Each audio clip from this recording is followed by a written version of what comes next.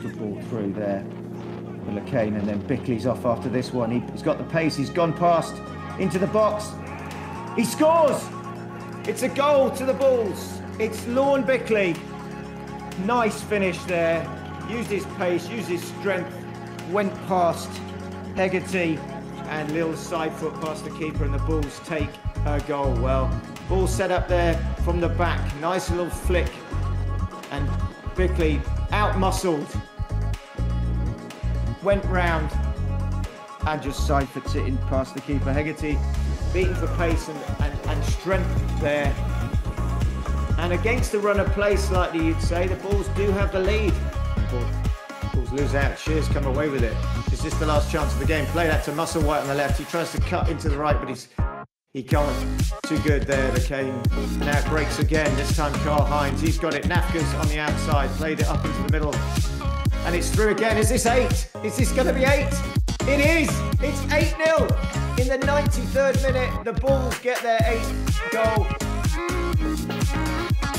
Well, it is an absolute landslide here today for the Bulls. 8-0. What a scoreline. Solomon getting up hands. 5 all around for everyone. High fives. Played through there. Nice little bit of hold up there by Solomon. He flicks it on. It's actually Solomon who takes the ball on, and it's his second of the game. Nice control. Sol Solomon linking well with Carl Hines. Solomon gets his second. The Bulls, 8. Yes, 8. 8 goals today for the Bulls at Shearwater. The Bulls have played well. They've dominated most of the second half. Certainly the first 25-30 minutes. But at the moment, they're looking like this is the end of their couple of the Prince. Oh, is it? But Prince! What a goal by Jake Prince. What a lovely bit of individual skill. Chests it down, hits it on the volley, and it's found the bottom right-hand corner of the net. And we have still got drama here at Invercourt. It's now 3-3. Super little bit of play there by Jake Prince. Chests it down, turns, volleys, back at the net.